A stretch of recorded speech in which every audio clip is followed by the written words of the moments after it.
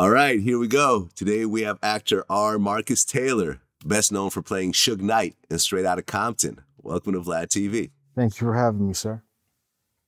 Well, it's our first time here. I want to start in the very beginning. Mm-hmm. So you grew up in Elizabeth, New Jersey.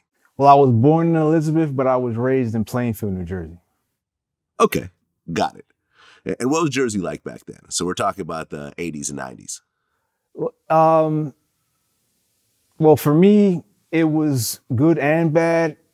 It was hard. Like if you say the wrong thing, you're gonna get touched, or worse.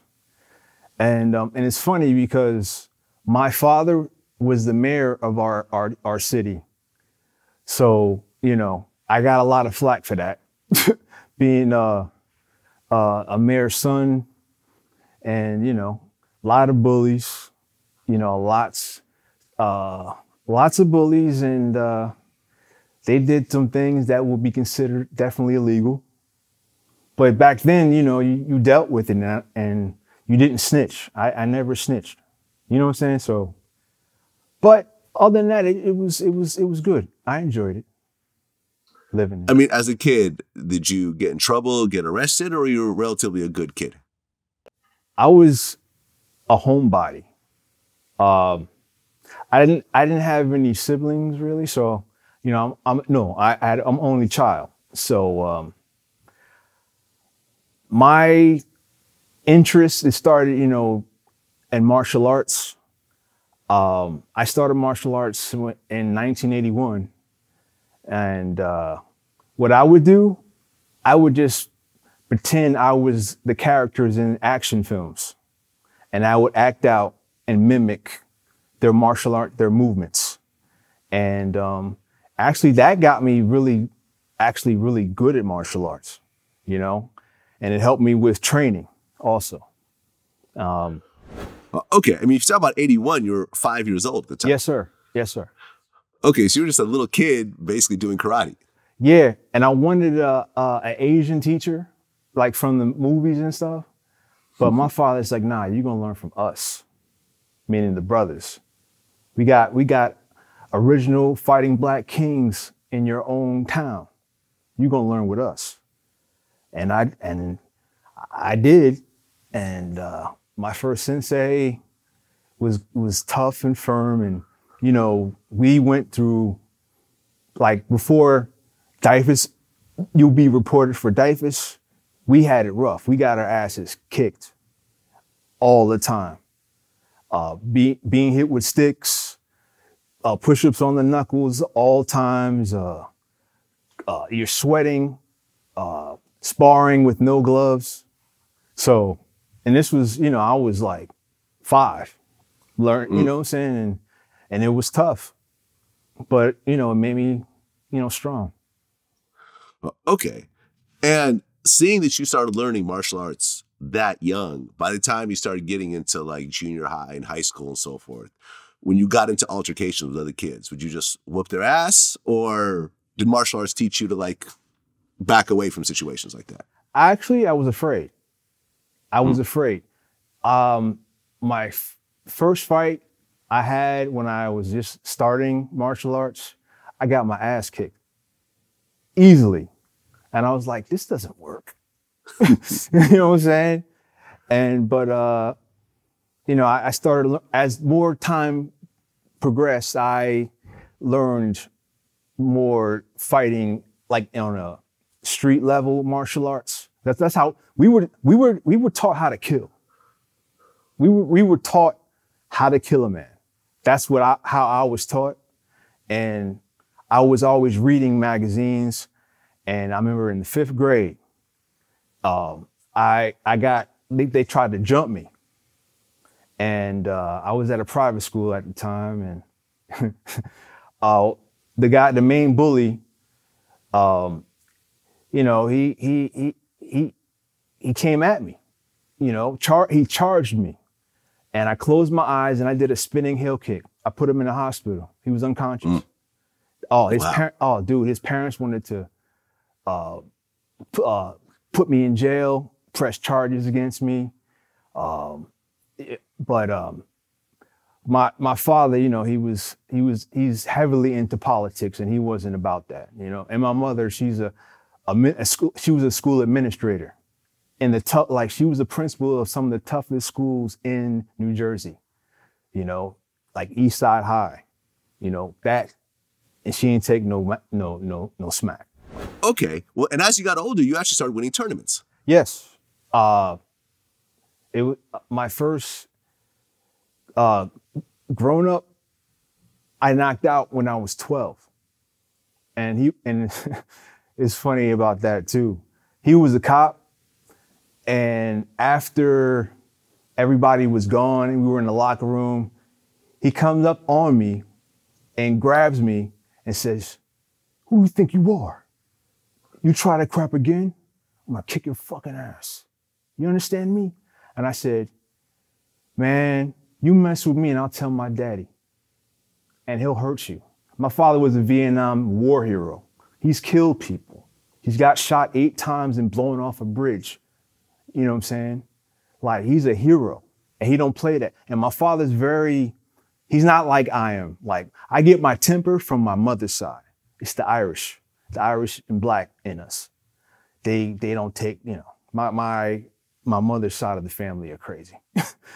But my father was very chill, you know, so I told the cop, I'll tell my daddy, and he left me alone.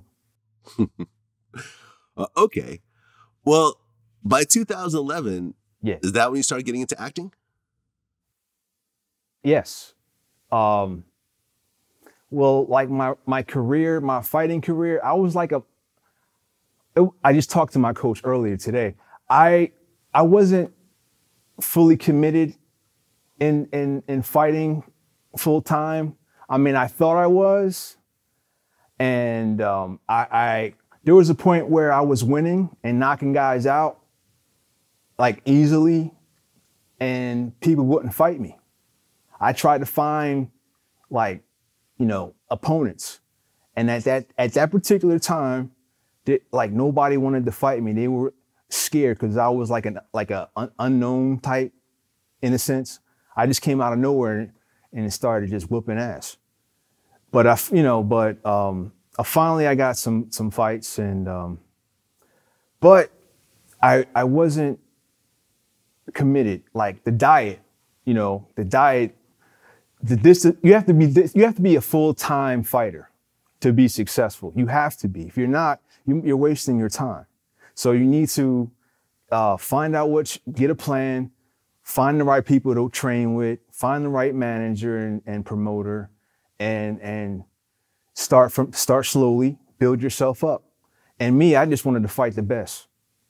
It's like I've been in I don't know how many fights. So I'm used to any scenario, like combat.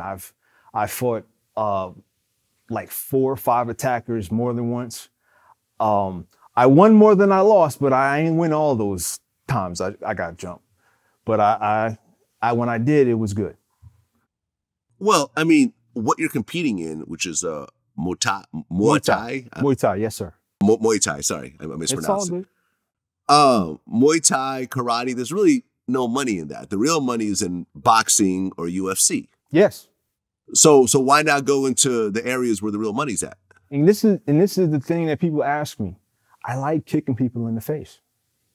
I love, and I learned boxing from, like, Harold Knight, and Harold Knight was one of Lennox Lewis's assistant trainers, and he was a former champion as well. From my town, there were a lot of boxers, like a lot of boxers in Plainfield, top contenders, world champions, and you know, I learned from them, and I just said, I feel comfortable. I can box anybody, but I so enjoy kicking people in the head. That was my fight name, kick you in the head. Okay. Well, you can do that in UFC though. Yeah. And I did 2 non-sanctioned MMA fights in Russia, actually, because I lived in Russia in 2012. And they were tough guys. I won both of those knockouts. I started grappling, like serious grappling in 2002. And like it made me so much a better fighter. I mean, so much, everything was easier. Because stand-up I can do all day and I'll take you out. But with grappling, it changes the game. And I like Sambo more, and that's a Russian grappling art. And I like that as well. So I really got this thing about grappling. I'm not a black belt because I always grappled no gi. You know what I'm saying? And now I do gi now. So maybe after 20 years I'll get my black belt. I don't know. But I just fought like the Muay Thai fights and kickboxing. I thought at that time I thought that was the toughest sport. I'm like, you're fighting elbows, knees, you know what I'm saying? Clinching, you're kicking people with your shin. I just thought that was the most brutal sport. But in actuality, boxing, in my judgment, boxing is the toughest sport to do. It is the toughest because all you depend on are these. Mm-hmm. Just these, nothing, and your athleticism and your footwork, your stance. It's a true art to boxing. It is a science. It's a definite science. And I would train a lot with MMA fighters. I mean, I've trained and sparred with world champions, like from Bellator to UFC. A lot of guys I train with, So I got used to the grappling part. You know what I'm saying? So I guess it didn't happen quick enough for me.